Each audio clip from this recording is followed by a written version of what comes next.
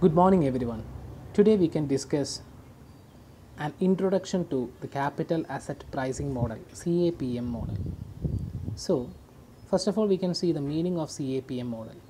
So, this model is CAPM model in the model. It was actually developed by William Sharp in 1960s. അപ്പോൾ ഈ ഒരു മോഡലിൻ്റെ ഒരു practical implementation എന്ന് പറയുന്നത് വളരെ ലിമിറ്റഡ് ആണ്. പക്ഷേ ഒരു തിയറിറ്റിക്കൽ കൺസെപ്റ്റായിട്ടാണ് കൂടുതലും CAPM മോഡൽ നിലകൊള്ളുന്നത്. അപ്പോൾ എന്താണ് CAPM മോഡൽ എന്ന് പറഞ്ഞു കേട്ടിട്ടുണ്ടെങ്കിൽ, this model is actually describing or it is explaining the relationship between the risk and the return expected. അപ്പോൾ ഒരു റിസ്ക് റിട്ടേൺ ട്രേഡ് ഓഫ് എന്നതിനെക്കുറിച്ചിട്ടാണ് കൂടുതലും ഈ CAPM മോഡൽ പറയുന്നത്. റിസ്ക് റിട്ടേൺ ട്രേഡ് ഓഫ് എന്താണെന്നുള്ളത് നമ്മൾ നേരത്തെ കണ്ടിരുന്നു. പ്രധാനമായിട്ട് ഉദ്ദേശിക്കുന്നത് an investor will definitely expect more return for every additional risk that he is taking. നമ്മൾ അഡീഷണൽ ആയിട്ട് എടുക്കുന്ന റിസ്കിന് തീർച്ചയായിട്ടും അഡീഷണൽ റിട്ടേൺ ഒരു ഇൻവെസ്റ്റർ എക്സ്പെക്റ്റ് ചെയ്യും. So when risk increases return also increases. അതാണ് ഈ റിസ്ക് റിട്ടേൺ ട്രേഡ് ഓഫ് എന്നുകൊണ്ട് ഉദ്ദേശിക്കുന്നത്. അപ്പോൾ ആ റിസ്ക് റിട്ടേൺ ട്രേഡ് ഓഫിനെ തന്നെയാണ് CAPM മോഡൽ ഇവിടെ എക്സ്പ്ലെയിൻ ചെയ്യുന്നത്. Because it describes the relationship between the risk and the return expected. അപ്പോൾ നമ്മൾ എത്രത്തോളം റിസ്ക് എടുക്കുന്നുണ്ട്, ആ റിസ്ക് അത്ര ഉണ്ടെങ്കിൽ അതിന് അനുപാതമായിട്ട് അല്ലെങ്കിൽ ആ റിസ്കിനെ കോമ്പൻസേറ്റ് ചെയ്യാൻ മാത്രം എത്രത്തോളം റിട്ടേൺ നമുക്ക് വേണ്ടി വരും എന്നുള്ള ഒരു ഐഡിയ നമ്മൾക്ക് തരുന്ന ഒരു മോഡലാണ് CAPM model. So if we know the particular risk associated with an investment, then what should be the required rate of return an investor needs to compensate the risk taken by him. അപ്പോൾ നമുക്ക് എത്രത്തോളം return ആ ഒരു ഇൻവെസ്റ്റ്മെൻറ്റിൽ നിന്നും നമ്മൾക്ക് വേണം, ആ required rate of return എത്രത്തോളം വേണം എന്നുള്ളത് നമ്മൾക്ക് കണ്ടുപിടിച്ച് തരുന്ന ഒരു മോഡലാണ് CAPM മോഡൽ. സോ നമ്മൾ ഇത്രത്തോളം റിസ്ക് എടുക്കുന്നുണ്ടെങ്കിൽ എത്രത്തോളം റിട്ടേൺ എനിക്ക് ഞാൻ എക്സ്പെക്റ്റ് ചെയ്യണം എന്നുള്ള ഒരു ഐഡിയ നമുക്ക് തരുന്ന മോഡലാണ് CAPM മോഡൽ. അപ്പോൾ റിസ്ക്കും നമ്മൾ എത്രത്തോളം റിട്ടേൺ നമുക്ക് കിട്ടണം എന്നുള്ളൊരു ഐഡിയ ആയിക്കഴിഞ്ഞാൽ and with the help of these two things നമുക്ക് ലിസ്റ്റ് ചെയ്യപ്പെട്ടിരിക്കുന്ന ഷെയറുകളുടെയൊക്കെ പ്രൈസിങ് എന്നുള്ളത് ഓൾമോസ്റ്റ് ഫെയർ വാല്യൂഡ് ആണോ എന്നുള്ളൊരു അസസ്മെൻറ്റും ഈ ഒരു മോഡൽ തരും. അപ്പോൾ പ്രധാനമായിട്ടും CAPM model is A model that describes the relationship between the risk and return expected and it is also used in pricing of risky securities. അപ്പം ഒന്നുകൂടി സമ്മപ്പ് ചെയ്ത് പറയുകയാണെങ്കിൽ ശ്രദ്ധിക്കേണ്ട കാര്യങ്ങൾ ഇത്രയേ ഉള്ളൂ. നമ്മൾ റിസ്ക് എടുക്കുന്നുണ്ടെങ്കിൽ ആ റിസ്കിന് അനുപാതമായിട്ടുള്ള എത്രത്തോളം റിട്ടേൺ വേണമെന്ന് നമുക്ക് ഒരു ഐഡിയ തരുന്ന മോഡലാണ് CAPM മോഡൽ. ആ റിട്ടേണും റിസ്കിൻ്റെയും ബേസിസിൽ ഓൾറെഡി ഒരു price of the share over valued ആണോ അണ്ടർ വാല്യൂഡ് ആണോ അതോ ഫെയർലി വാല്യൂഡ് ആണോ എന്നുള്ളൊരു പിക്ചറും നമുക്ക് CAPM മോഡൽ തരും. അതൊരു പ്രധാനമായിട്ടും there are mainly 3 propositions for this particular CAPM model. അതിൽ പറയുന്ന ഇത്ര കാര്യങ്ങളേ ഉള്ളൂ. Investors in shares require A return in excess of the risk free rate to compensate for the systematic risk. അപ്പോൾ അതിൽ പറയുന്ന ഇത്രയേ ഉള്ളൂ. എപ്പോഴും ഒരു ഇൻവെസ്റ്റർ ഷെയറിൽ ഇൻവെസ്റ്റ് ചെയ്തിരിക്കുന്ന ഒരു investor they require A return in excess of the risk free rate. അപ്പോൾ ഈ risk free rate of return എന്ന് പറഞ്ഞാൽ എന്താണ്? Risk free rate of return എന്ന് പറഞ്ഞു കഴിഞ്ഞിട്ടുണ്ടെങ്കിൽ ആക്ച്വലി അവിടെ നമ്മൾക്ക് റിസ്ക് എടുക്കാതെ ഒരു ഇൻവെസ്റ്റർ റിസ്ക് എടുക്കാതെ നമുക്ക് റിട്ടേൺ കിട്ടുന്നുണ്ടെങ്കിൽ ആ ഒരു റിട്ടേണിൻ്റെ ഒരു റേറ്റാണ് risk free return. Normally when we speak there is no investment opportunity that is completely eliminating any kind of risk ഇല്ലാത്തതായിട്ടുള്ളൊരു investment ഓപ്പർച്യൂണിറ്റീസും ഇല്ല. എന്നാലും നമുക്ക് ഒരു തിയറിറ്റിക്കലി പറയുമ്പോൾ സം ബോണ്ട്സ് ലൈക്ക് ഗവൺമെൻറ് ബോണ്ടുകൾ എന്നൊക്കെ പറഞ്ഞിട്ടുണ്ടെങ്കിൽ റിസ്ക് തീരെയില്ല അല്ലെങ്കിൽ നില്ലെന്ന് തന്നെ പറയാം. അപ്പോൾ നമ്മൾ അങ്ങനെ ഒരു ഒരു ഗവൺമെൻറ് ബോണ്ടിലാണ് ഇൻവെസ്റ്റ് ചെയ്യുന്നതെങ്കിൽ ആക്ച്വലി ആ ഗവൺമെൻറ് ബോണ്ട് ഒരു റിസ്ക്കും നമ്മൾക്ക് എടുക്കാതെ തന്നെ ഒരു റിട്ടേൺ തരുന്നുണ്ടാവുമല്ലോ. ആ റിട്ടേൺ എന്ന് പറയുന്നത് എന്താണ്? Risk free rate of return ആണെന്ന് നമുക്ക് പറയാം. കാരണം V are not at all taking any risk. ഒരു റിസ്ക്കും എടുക്കാതെ തന്നെ ഒരു പർട്ടിക്കുലർ റേറ്റ് ഓഫ് റിട്ടേൺ നമുക്ക് കിട്ടുന്നുണ്ടെങ്കിൽ അതാണ് ഈ risk free rate of return എന്ന് പറയുന്നത്. അപ്പോൾ ഇൻവെസ്റ്റേഴ്സ് അങ്ങനെ ഒരു റിസ്ക്കും ഇല്ലാത്തതിൽ മാത്രമായിരിക്കില്ലല്ലോ ഇൻവെസ്റ്റ് ചെയ്യുക. They may be investing in many shares or many Stokes, അതിലൊക്കെ റിസ്ക്കുകളും ഉണ്ടാവും ധാരാളം. അപ്പോൾ അവർക്ക് അതിൽ ഇൻവെസ്റ്റ് ചെയ്യുന്നത് വഴിയായിട്ട് അവർക്ക് എന്താണ് വേണ്ടത്? The investors require A return in excess of the risk free rate to compensate for the systematic risk. അപ്പോൾ അവർക്ക് എന്തായാലും ഒരു റിസ്ക്കും എടുക്കാതെ കിട്ടാൻ സാധ്യതയുള്ള ഒരു റിട്ടേൺ റേറ്റാണ് ഈ risk free rate of return എന്ന് പറയുന്നത്. അതിനേക്കാളും അതിനെ എക്സസ് ചെയ്യുന്ന അതിൽ കൂടുതൽ ഒരു റിട്ടേൺ അവർക്ക് കിട്ടണം if they are taking this systematic risk. So if they are taking the systematic risk, in order to compensate this systematic risk, they should require a return in excess of this risk free rate എന്നുള്ളതാണ് ആദ്യത്തെ ഒരു preposition പറയുന്നത്. രണ്ടാമത്തത് എന്താണ് പറയുന്നത്? The investors should not require an additional or premium for unsystematic risk. ഈ unsystematic risk ഇവിടെ നമ്മൾ 3 കാര്യങ്ങളാണ് പറഞ്ഞത്. റിസ്ക് ഫ്രീ റേറ്റ് എന്ന് പറഞ്ഞിട്ടുണ്ടെങ്കിൽ ഒരു തരത്തിലുള്ള റിസ്ക്കും നിങ്ങളുടെ ഇൻവെസ്റ്റ്മെൻറ്റിൽ ഇല്ല. ലൈക്ക് ഗവൺമെൻറ് ബോണ്ട് അങ്ങനെ കരുതുക. അങ്ങനെ ഒരു ഇൻവെസ്റ്റ്മെൻറ്റിൽ നിന്ന് നിങ്ങൾക്കൊരു റേറ്റ് റിട്ടേൺ കിട്ടുന്നുണ്ടെങ്കിൽ അത് റിസ്ക് ഫ്രീ റേറ്റാണ്, റിട്ടേണാണ്, risk free rate of return ആണ്. നിങ്ങൾ ചിലപ്പോൾ ഇൻവെസ്റ്റ് ചെയ്യുന്ന ഒരു പർട്ടിക്കുലർ ഇൻവെസ്റ്റ്മെൻറ്റിൽ ഈ എന്താ പറയുന്നത് അൺസിസ്റ്റമാറ്റിക് റിസ്ക് ഉണ്ടെങ്കിൽ ആ അൺസിസ്റ്റമാറ്റിക് റിസ്കിനെ കോമ്പൻസേറ്റ് ചെയ്യാൻ വേണ്ടി നമുക്ക് എക്സസ് റിട്ടേണിൻ്റെ ആവശ്യമില്ല എന്നാണ് പറയുന്നത്. വൈ? ബിക്കോസ് ആ unsystematic risk can be diversified by holding A wide portfolio of investment. അപ്പോൾ അവിടെ പ്രത്യേകിച്ച് ഒരു ഇൻവെസ്റ്റ്മെൻറ്റിന് അൺസിസ്റ്റമാറ്റിക് റിസ്ക് ഉണ്ട് എന്ന് കരുതിയിട്ട് ആ ഒരു ഇൻവെസ്റ്റ്മെൻറ്റിന് കൂടുതൽ റിട്ടേൺ പ്രതീക്ഷിക്കണമെന്ന് ഒരു നിർബന്ധമില്ല. കാരണം ഈ അൺസിസ്റ്റമാറ്റിക് റിസ്ക് എന്ന് പറയുന്നത് അതിനെ കോമ്പൻസേറ്റ് ചെയ്യാൻ വേണ്ടി കൂടുതൽ റിട്ടേണിൻ്റെ ആവശ്യമില്ല. Because unsystematic risk can be controlled and it can be diversified. So we don't need to be careful or we don't need to take this unsystematic risk into consideration in CAPM model. പിന്നെ പറയുന്നത് എന്താണ്? നിങ്ങൾ ഈ risk free rate കൂടാതെ നിങ്ങളുടെ ഇൻവെസ്റ്റ്മെൻറ്റിൽ systematic risk ഉണ്ടെങ്കിൽ അപ്പോഴാണ് നിങ്ങൾക്ക് in excess of risk free റേറ്റിൽ റിട്ടേൺ വേണ്ടത്. Because systematic risk varies between companies and investors will require higher return from shares in those companies where systematic risk is greater. അപ്പോൾ നിങ്ങളുടെ ഇൻവെസ്റ്റ്മെൻറ്റിൽ systematic risk ഉണ്ടെങ്കിൽ ആ risk കൂടുന്നതനുസരിച്ച് systematic risk കൂടുന്നതനുസരിച്ച് നിങ്ങൾക്ക് കിട്ടേണ്ട റിട്ടേണും കൂടണം. അപ്പോൾ risk free rate of return നിങ്ങൾ ഒരു റിസ്ക്കും എടുക്കുന്നില്ലെങ്കിൽ നിങ്ങൾക്കൊരു പർട്ടിക്കുലർ റേറ്റിൽ 6% risk free rate of return ഉണ്ടെന്ന് കരുതുക. ഒരു പർട്ടിക്കുലർ റിട്ടേണിൽ ഒരു പർട്ടിക്കുലർ ഇൻവെസ്റ്റ്മെൻറ്റിൽ ഒരു ഇൻവെസ്റ്റ്മെൻറ്റിൽ സിസ്റ്റമാറ്റിക് റിസ്ക്കും കൂടി ഉണ്ടെങ്കിൽ ആ 6% റിസ്ക് ഫ്രീ റേറ്റ് കൂടാതെ എക്സ്ട്രാ ആയിട്ടും റിട്ടേൺ വേണം. Because you are taking systematic risk. So in order to compensate the extra systematic risk you have taken you need more return. ഇതാണ് CAPM മോഡലിൻ്റെ പ്രധാനപ്പെട്ട 3 പ്രപ്പോസിഷൻസ് എന്ന് വേണമെങ്കിൽ പറയാം. Now we can see this formula. This Ri is equal to Rf plus beta I into Rm minus Rf. ഇത് എന്തൊക്കെയാണെന്നുള്ളത് നോക്കാം. Ri എന്ന് പറഞ്ഞിട്ടുണ്ടെങ്കിൽ required rate of return of the investment എന്ന് വെച്ചിട്ടുണ്ടെങ്കിൽ നമ്മൾക്ക് ഒരു ഇൻവെസ്റ്റ്മെൻറ്റ് ഓപ്പർച്യൂണിറ്റി പ്രപ്പോസൽ നമ്മുടെ മുമ്പിലുണ്ട്. റിസ്ക്കും എല്ലാ കാര്യങ്ങളും നമുക്ക് തന്നിട്ടുണ്ട്. അപ്പോൾ ഇതിന് ഇത്രയും റിസ്ക് ഉണ്ട്. അപ്പോൾ ഞാൻ ഇതിൽ നിന്ന് എത്രത്തോളം റിക്വയർഡ് റിട്ടേൺ എനിക്ക് എത്ര വേണം എന്നുള്ളത് നമുക്ക് കണ്ടെത്താൻ സഹായിക്കുന്ന ഫോർമുലയാണിത്. So an investment opportunity is in front of us. അപ്പോൾ അതിൻ്റെ റിസ്ക് ഒക്കെ ഇത്രയുണ്ട് എന്നുള്ളത് നമുക്ക് മനസ്സിലായി. അപ്പോൾ ഞാൻ എടുക്കാൻ പോകുന്ന ഈ റിസ്കിനെ കോമ്പൻസേറ്റ് ചെയ്യാൻ എനിക്ക് എത്രത്തോളം റിട്ടേൺ വേണം എന്നുള്ള റിക്വയർഡ് റേറ്റ് ഓഫ് റിട്ടേൺ കണ്ടുപിടിക്കാനുള്ള ഫോർമുലയാണ് ഈ CAPM ഇത് തരുന്നത്. സോ Ri എന്ന് പറയുന്നത് നമ്മൾ കണ്ടുപിടിക്കുന്നത് the required rate of return of the investment. ഞാൻ എടുക്കുന്ന റിസ്ക് കോമ്പൻസേറ്റ് ചെയ്യാൻ എനിക്ക് എത്രത്തോളം റിക്വയർഡ് റേറ്റ് ഓഫ് റിട്ടേൺ വേണം. ഈ റിസ്ക് ഫ്രീ റേറ്റ് Rf അത് ഞാൻ ഓൾറെഡി നിങ്ങളോട് സൂചിപ്പിച്ചു. നമ്മൾ ഒരു റിസ്ക്കും എടുക്കുന്നില്ലെങ്കിൽ അത്തരത്തിലൊരു ഇൻവെസ്റ്റ്മെൻറ്റിലാണ് നമ്മൾ ഇൻവെസ്റ്റ് ചെയ്തതെങ്കിൽ ആ ഒരു ഇൻവെസ്റ്റ്മെൻറ്റ് നമുക്കൊരു റിട്ടേൺ ഒരു പർട്ടിക്കുലർ റേറ്റിൽ തരുന്നുണ്ടാവും, ഒരു റിസ്ക്കും എടുക്കാതെ തന്നെ. അതാണ് ഞാൻ നേരത്തെ സൂചിപ്പിച്ചത്.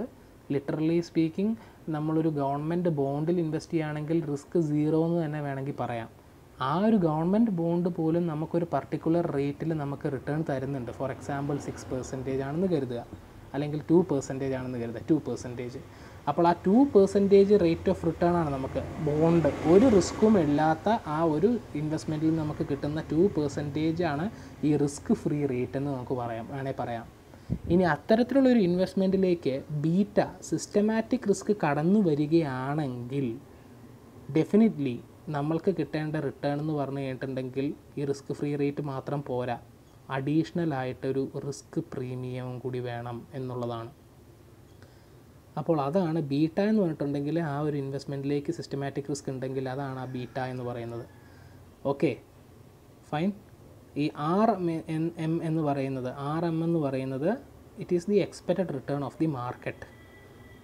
ഓക്കെ, RM എന്ന് പറയുന്നത് എക്സ്പെക്റ്റഡ് റിട്ടേൺ ഓഫ് മാർക്കറ്റ് ആണ്. RM - RF is A market risk premium. ഈ ഫോർമുല നമ്മൾ ഒന്നും കൂടി പരിശോധിക്കുകയാണെങ്കിൽ നമുക്ക് മനസ്സിലാവും, ആക്ച്വൽ റിട്ടേൺ അല്ലെങ്കിൽ ഇത് expected return, required rate of return, നിങ്ങളുടെ ഈ ഒരു പോർഷൻ ഇല്ല എന്ന് കരുതുക. ഫോർമുലയിൽ സിസ്റ്റമാറ്റിക് റിസ്ക് ബീറ്റ ഇല്ല എന്ന് കരുതുക. ബീറ്റ ഇല്ല എന്ന് പറഞ്ഞാൽ സിസ്റ്റമാറ്റിക് റിസ്ക് ഇല്ല, റിസ്ക് ആ ഒരു ഇൻവെസ്റ്റ്മെൻറ്റിൽ ഇല്ല എങ്കിൽ നമ്മൾക്ക് ആ റിസ്ക് ഫ്രീ റേറ്റ് തന്നെയായിരിക്കും നമ്മളുടെ റിക്വയർഡ് റേറ്റ്. ഒരു ഗവൺമെൻറ് ബോണ്ടിൽ നിങ്ങൾ ഇൻവെസ്റ്റ് ചെയ്യുന്നുണ്ടെങ്കിൽ അതിൽ ബീറ്റ ഇല്ല, സിസ്റ്റമാറ്റിക് റിസ്ക് ഇല്ല, ബീറ്റ 0 ആണെങ്കിൽ ആ ബോണ്ട് നിങ്ങൾക്ക് തരുന്ന റിസ്ക് ഫ്രീ റേറ്റ് എത്രയാണോ അത് തന്നെ മതി നിങ്ങൾക്ക് റിക്വയർഡ് റേറ്റ്. RI = RF വരും. അതേസമയം നിങ്ങൾ ഇൻവെസ്റ്റ് ചെയ്യുന്നതിൽ നിങ്ങളിൽ ഒരു സിസ്റ്റമാറ്റിക് റിസ്ക് എലമെൻറ്റ് ഉണ്ടെങ്കിൽ അഡീഷണലായിട്ട് എടുക്കുന്ന ഈ സിസ്റ്റമാറ്റിക് റിസ്കിന് നിങ്ങൾക്ക് ഈ റിസ്ക് ഫ്രീ റേറ്റിൻ്റെ കൂടെ ഒരു അഡീഷണൽ ഒരു റിസ്ക് പ്രീമിയം കൂടി വേണം. അപ്പോൾ ഈ ബീറ്റ I × RM - RF എന്ന് പറയുന്ന ഈ പോർഷനെ നമുക്ക് റിസ്ക് പ്രീമിയം എന്ന് പറയാം. ഈ റിസ്ക് പ്രീമിയം എന്തിനാണ് നിങ്ങൾക്ക് അഡീഷണൽ തരുന്നത്? Because you are taking an additional systematic risk of beta. So in order to compensate this additional systematic risk you have taken, you need to get more return. അതാണ് ഈ risk premium എന്ന് പറയുന്നത്, ഈ ഒരു portion. അപ്പോൾ ഈ risk പ്രീമിയവും ഈ risk free rate of റിട്ടേണും കൂടി കൂടുമ്പോൾ നിങ്ങൾക്ക് മൊത്തത്തിൽ നിങ്ങൾക്ക് റിക്വയർ ചെയ്യേണ്ട അല്ലെങ്കിൽ റിക്വയർഡ് റേറ്റ് ഓഫ് റിട്ടേൺ എത്രയാണെന്നുള്ളത് കിട്ടും. അപ്പോൾ ഈ റിസ്ക് പ്രീമിയം എന്ന് പറഞ്ഞിട്ടുണ്ടെങ്കിൽ ബീറ്റ × RM - RF. RM എന്ന് പറഞ്ഞിട്ടുണ്ടെങ്കിൽ മാർക്കറ്റ് റിട്ടേൺ ആണ്. അത് market return minus risk free rate of return, you will get market risk premium. Market risk പ്രീമിയവും ബീറ്റയും കൂടി, that is the systematic risk associated with the investment, അത് രണ്ടും കൂടി multiply ചെയ്തിട്ടുണ്ടെങ്കിൽ നിങ്ങൾക്ക് റിസ്ക് പ്രീമിയം ടോട്ടൽ കിട്ടും. So risk premium plus risk free rate of return, you will get the actual return or the required rate of return. ഇതാണ് CAPM ൻ്റെ formula. Some general idea behind this theory. The investors need to compensate it in two ways: the time value of money and the risk. അപ്പോൾ ഞാൻ നേരത്തെ സൂചിപ്പിച്ച ഒരു government ബോണ്ടിൽ നിങ്ങൾ invest ചെയ്യുകയാണെങ്കിൽ അതിൽ റിസ്ക് എന്ന് പറയുന്ന ഫാക്ടർ ഇല്ല, അപ്പോൾ അവിടെ ബീറ്റ ഇല്ല. അപ്പോൾ risk free rate of return ധാരാളം മതി. റിസ്ക് ഇല്ലാതെ നമുക്ക് എത്രത്തോളം റേറ്റിൽ കിട്ടുന്നുണ്ടോ അത് ധാരാളം മതി, നമ്മുടെ റിക്വയർഡ് റേറ്റ് എന്ന് പറയുന്നത്. പക്ഷേ അവിടെ ഒരു റിട്ടേൺ നമുക്ക് എന്തിനു വേണ്ടിയിട്ടാണ്? അവിടെ നമ്മളെ കോമ്പൻസേറ്റ് ചെയ്യുന്ന ടൈം വാല്യൂ ഓഫ് മണിക്ക് വേണ്ടിയിട്ടാണ്. അപ്പോൾ ഒരു റിസ്ക് ഉള്ള ഒരു ഇൻവെസ്റ്റ്മെൻറ്റ് ഓപ്പർച്യൂണിറ്റിയിലാണ് നമ്മൾ invest ചെയ്തതെങ്കിൽ we need to B compensated in two ways. Time value of മണിക്ക് നമ്മൾ കോമ്പൻസേഷൻ കിട്ടണം, റിസ്കിനും നമുക്ക് കോമ്പൻസേഷൻ കിട്ടണം. അതേസമയം നമ്മൾ റിസ്ക് ഒന്നും ഇല്ലാത്തൊരു ഇൻവെസ്റ്റ്മെൻറ്റ് ഓപ്പർച്യൂണിറ്റിയിലാണ് ഇൻവെസ്റ്റ് ചെയ്തതെങ്കിൽ നമുക്ക് ഈ റിസ്കിനെ നമുക്ക് കോമ്പൻസേറ്റ് ചെയ്യേണ്ട ആവശ്യമില്ല, ടൈം വാല്യൂ ഓഫ് മണിയിൽ മാത്രം നമ്മളെ കോമ്പൻസേറ്റ് ചെയ്താൽ മതി. അപ്പോൾ the time value of money is represented by the risk free rate in the formula and it കോമ്പൻസേറ്റ്സ് the investor four placing money in any investment over A period of time. അപ്പോൾ നമ്മൾ invest ചെയ്യുന്നത് for example ഒരു risk ഒന്നുമില്ലാത്ത systematic risk ഇല്ലാത്ത ഒരു ഇൻവെസ്റ്റ്മെൻറ്റിലാണ് നമ്മൾ invest ചെയ്യുന്നതെങ്കിൽ നമ്മൾക്ക് കിട്ടുന്ന risk free rate of return എന്ന് പറയുന്നത് നമ്മൾ ടൈം വാല്യൂ ഓഫ് മണീനെ കോമ്പൻസേറ്റ് ചെയ്യാൻ പാകത്തിലുള്ള ഒരു സംഗതിയാണ്. നമ്മൾ സിസ്റ്റമാറ്റിക് റിസ്ക് ഉള്ള ഒരു ഇൻവെസ്റ്റ്മെൻറ്റ് ഓപ്പർച്യൂണിറ്റിയിലാണ് ഇൻവെസ്റ്റ് ചെയ്യുന്നതെങ്കിൽ നമ്മൾക്ക് ഈ ടൈം വാല്യൂ ഓഫ് മണീനെ കോമ്പൻസേറ്റ് ചെയ്യുന്ന റിസ്ക് ഫ്രീ റേറ്റ് മാത്രം കിട്ടിയാൽ പോരാ, അഡീഷണലായിട്ട് നമ്മൾ എടുക്കുന്ന ബീറ്റ അല്ലെങ്കിൽ അഡീഷണലായിട്ട് നമ്മൾ എടുക്കുന്ന സിസ്റ്റമാറ്റിക് റിസ്കിനെ കോമ്പൻസേറ്റ് ചെയ്യാൻ വേണ്ടിയിട്ട് നമുക്ക് ഈ റിസ്ക് പ്രീമിയം ബീറ്റ × RM - RFും കൂടി ആ റിസ്ക് ഫ്രീ റേറ്റ് ഓഫ് റിട്ടേണിൻ്റെ കൂടെ വേണം. അതാണ് ആ ഫോർമുലയിൽ 2 ഹാഫ് എന്ന് പറയുന്നത്. ഇതാണ് ഒരു ഹാഫ് RF, അത് ടൈം വാല്യൂ ഓഫ് മണീനെ കോമ്പൻസേറ്റ് ചെയ്യാനുള്ളത്. ഇത് അഡീഷണൽ റിസ്ക് നമ്മൾ എടുക്കുന്നുണ്ടെങ്കിൽ അതിനെ കോമ്പൻസേറ്റ് ചെയ്യാനുള്ളത്. അതാണ് രണ്ട് പാർട്ടി ഫോർമുലയുടെ. RF എന്ന് പറയുന്നത് ടൈം വാല്യൂ ഓഫ് മണീനെ കോമ്പൻസേറ്റ് ചെയ്യുന്ന ഒരു റിട്ടേൺ ആണ്. Beta into RM minus RF എന്ന് പറഞ്ഞാൽ അഡീഷണൽ സിസ്റ്റമാറ്റിക് റിസ്ക് നമ്മൾ ടേക്കപ്പ് ചെയ്യുന്നുണ്ടെങ്കിൽ അതിനെ കോമ്പൻസേറ്റ് ചെയ്യാനുള്ള റിസ്ക്കാണ് ഇത്, റിട്ടേൺ ആണ് ഇത്. So the other half of the formula represents the risk and calculate the amount of compensation the investor needs for taking an additional risk. അതാണ് ബീറ്റ പറഞ്ഞത്. So this is calculated by taking a risk measure beta. Beta എന്ന് പറയുന്നത് നമ്മൾ already നമ്മൾ പറഞ്ഞതാണ്, return of the asset. It compares the return of the asset to the market over A period of time and compares to the market premium. നമ്മൾ beta എന്താണെന്നാണ് അവിടെ പറഞ്ഞത്. So നമ്മൾ അങ്ങനെ ഒരു പർട്ടിക്കുലർ റിട്ടേൺ കണ്ടുപിടിച്ചു എന്ന് കരുതുക. ഓക്കെ, അപ്പോൾ നമ്മൾ ഈ ഫോർമുല യൂസ് ചെയ്ത് നമ്മൾ ഈ റിക്വയർഡ് റേറ്റ് ഓഫ് റിട്ടേൺ നമ്മൾ കണ്ടുപിടിച്ചു. ഇനിയുള്ളതാണ് പ്രധാനം. നമ്മൾ റിക്വയർഡ് ഇത്രയെങ്കിലും നമുക്ക് വേണം, നമുക്ക് നിലനിൽക്കണമെങ്കിൽ. ഞാനിതിൽ ഇൻവെസ്റ്റ് ചെയ്തു, ഈ ഇൻവെസ്റ്റ് ചെയ്ത ഇൻവെസ്റ്റ്മെൻറ്റിൽ ഇത്രത്തോളം റിസ്ക് ഉണ്ട്, ഈ റിസ്കിനെ കോമ്പൻസേറ്റ് ചെയ്യണമെങ്കിൽ എനിക്ക് ഇത്രയും required rate of return RI വേണം എന്നുള്ളത് നമ്മൾ കണ്ടുപിടിച്ചു. ഫോർ എക്സാമ്പിൾ ഇത് 10 ആണെന്ന് കരുതുക. ഞാൻ എടുത്ത റിസ്കിനെ കോമ്പൻസേറ്റ് ചെയ്യാൻ എനിക്ക് 10% കിട്ടിയേ പറ്റൂ. ഇനി നമ്മളുടെ ഫ്യൂച്ചർ ക്യാഷ് ഇൻഫ്ലോസ് ഒക്കെ നമ്മളൊന്ന് അസ്യൂം ചെയ്ത് എസ്റ്റിമേറ്റ് ചെയ്തിട്ട് നമ്മൾ ഒരു എക്സ്പെക്റ്റഡ് റിട്ടേൺ, എനിക്ക് കിട്ടാൻ സാധ്യതയുള്ള റിട്ടേൺ റേറ്റ് നമ്മൾ കണ്ടുപിടിക്കുകയാണെന്ന് കരുതുക. അങ്ങനെ ഒരു എക്സ്പെക്റ്റഡ് റിട്ടേൺ കണ്ടുപിടിച്ചിട്ടുണ്ടെങ്കിൽ അതും ഈ റിക്വയർഡ് റിട്ടേണും തമ്മിൽ നമ്മളൊന്ന് കമ്പയർ ചെയ്ത് നോക്കും. എനിക്ക് വേണ്ടത്, ഞാൻ എടുത്ത റിസ്കിനെ കോമ്പൻസേറ്റ് ചെയ്യണമെങ്കിൽ ഇത്രയും റിക്വയർഡ് റിട്ടേൺ വേണം. So this expected return if it is does not meet or beat the required return then the investment should not be undertaken. അപ്പോൾ ഞാനെടുത്ത ഈ റിസ്കിന് എനിക്ക് ഇത്രയധികം റിട്ടേൺ വേണം, ഇത്രയും കിട്ടണം. ഫോർ എക്സാമ്പിൾ 10 കിട്ടണം. ഞാനിനി ഫ്യൂച്ചർ ക്യാഷ് ഇൻഫ്ലോസ് ഒക്കെ എസ്റ്റിമേറ്റ് ചെയ്തിട്ട് ഒരു എക്സ്പെക്റ്റഡ് റിട്ടേൺ എനിക്ക് 12 കിട്ടിയെങ്കിൽ ഓക്കെ, എനിക്ക് 10 കിട്ടണം, റിക്വയർഡാണ്. എനിക്ക് 12 കിട്ടുന്നുണ്ടെങ്കിൽ okay, it's as A good investment, ഞാനത് അക്സെപ്റ്റ് ചെയ്യണം. എനിക്ക് 10 തന്നെ കിട്ടുന്നുണ്ടെങ്കിലും എക്സ്പെക്റ്റഡ് റിട്ടേൺ ഓക്കെ, എൻ്റെ റിക്വയർഡ് റേറ്റ് 10 ആണ്, അപ്പോൾ എനിക്ക് എക്സ്പെക്റ്റഡ് 10 കിട്ടുന്നുണ്ടെങ്കിലും ആ ഇൻവെസ്റ്റ്മെൻറ്റ് ഞാൻ സെലക്ട് ചെയ്യാം. പക്ഷേ എൻ്റെ റിക്വയർഡ് റേറ്റ് 10 ആണ്, എനിക്ക് എക്സ്പെക്റ്റഡ് റിട്ടേൺ, ഈ എക്സ്പെക്റ്റഡ് റിട്ടേൺ എന്ന് പറയുന്നത് 8 ആണ് കിട്ടുന്നതെങ്കിലോ, 8 എക്സ്പെക്റ്റ് ചെയ്യുന്ന ഒരു ഇൻവെസ്റ്റ്മെൻറ്റിൽ ഒരിക്കലും ഇൻവെസ്റ്റ് ചെയ്യാൻ പാടില്ല. ബിക്കോസ് റിക്വയർഡ് റേറ്റ് തന്നെ 10 ആണ്, 8 ആണെങ്കിൽ ഒരിക്കലും അത് മുന്നോട്ട് പോകില്ല. അപ്പോൾ അത് ഒരിക്കലും ടേക്കണപ്പ് ചെയ്യാൻ പറ്റില്ല. So the expected return does not meet, അല്ലെങ്കിൽ ഈ റിക്വയർഡ് റേറ്റിനോട് ഈക്വൽ ആവുകയോ അല്ലെങ്കിൽ അതിനേക്കാൾ കൂടുതലാവുകയോ ചെയ്യാത്ത പക്ഷം ഒരിക്കലും ആ ഇൻവെസ്റ്റ്മെൻറ്റ് നമ്മൾ മുന്നോട്ട് പോകാൻ പാടില്ല എന്നാണ് പറയുന്നത്.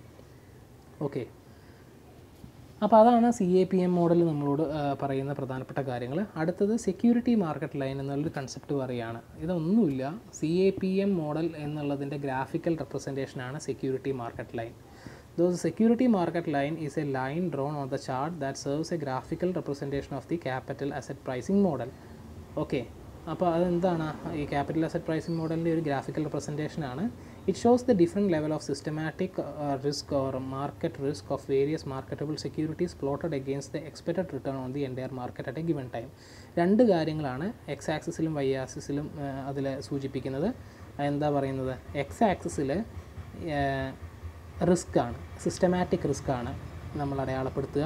വൈ ആക്സിസിൽ the expected return. So Y ആക്സിസിൽ എക്സ്പെക്റ്റഡ് റിട്ടേണും എക്സ് ആക്സിസിൽ സിസ്റ്റമാറ്റിക് റിസ്ക്കുമാണ് നമ്മൾ പ്രധാനമായിട്ടും സെക്യൂരിറ്റി മാർക്കറ്റ് ലൈനിൽ സൂചിപ്പിക്കുക.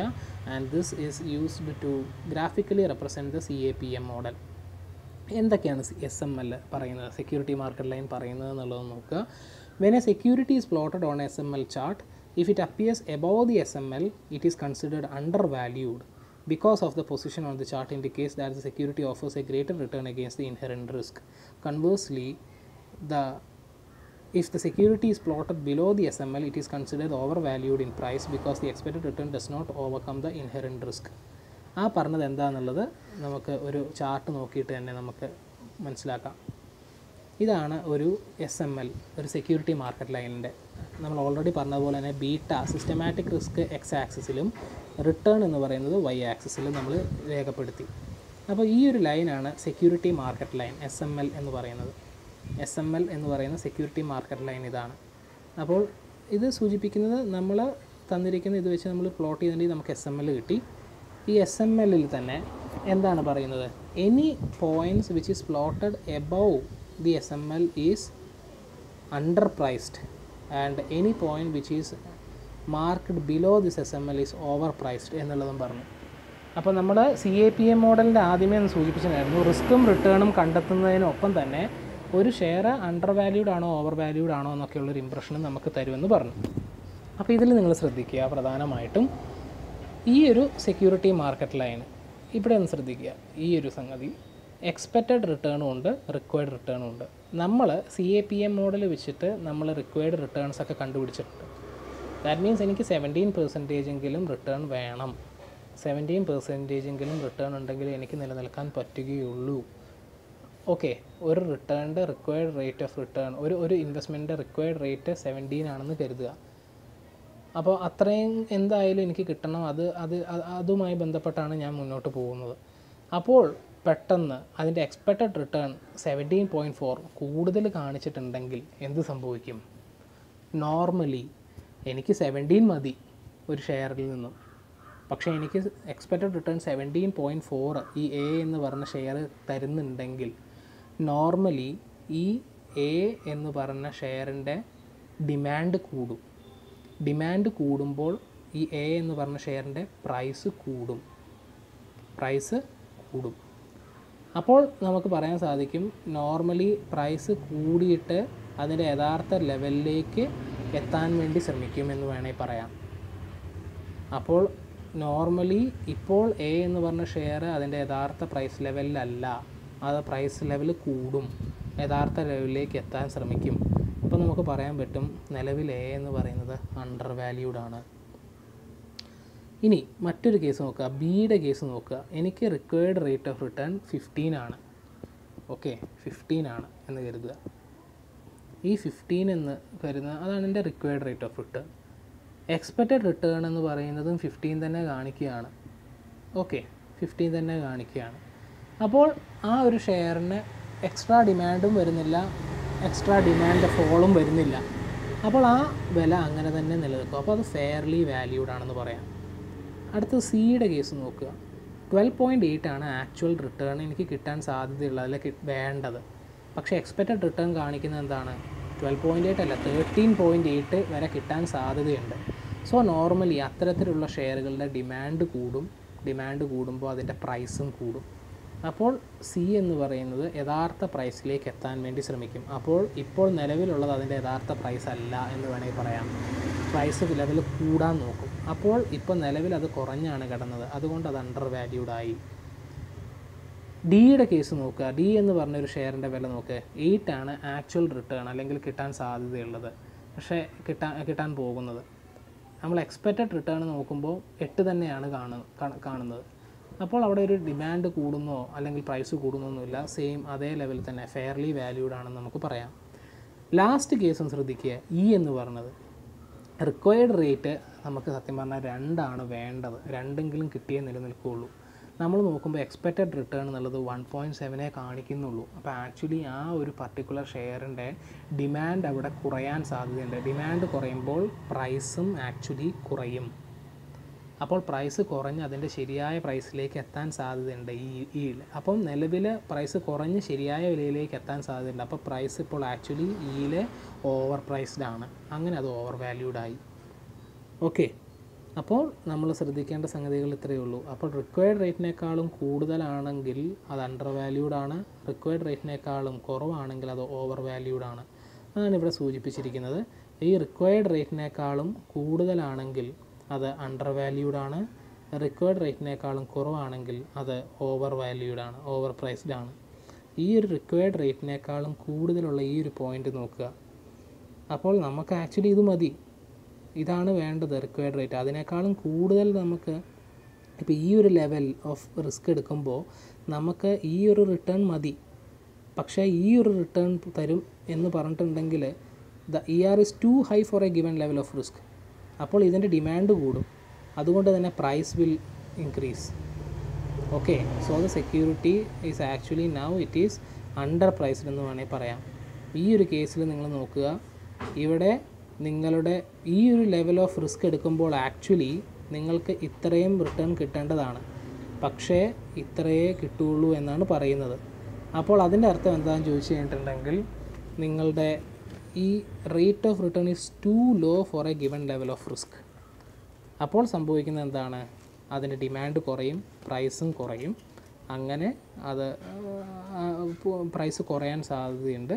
അപ്പോൾ നിലവിൽ ഇപ്പോൾ അത് ഓവർ പ്രൈസ്ഡ് ആയിട്ടുണ്ട് എന്നുള്ളതാണ് നിങ്ങൾ മനസ്സിലാക്കേണ്ടത്. Okay, so that's all about the capital asset pricing model and CAPM and the security market line. അപ്പോൾ security market line is actually a graphical representation of CAPM, and CAPM always try to establish a relationship between the risk and the return, and SML will give you an idea about whether a share is underpriced, overpriced or fairly valued. So thank you so much.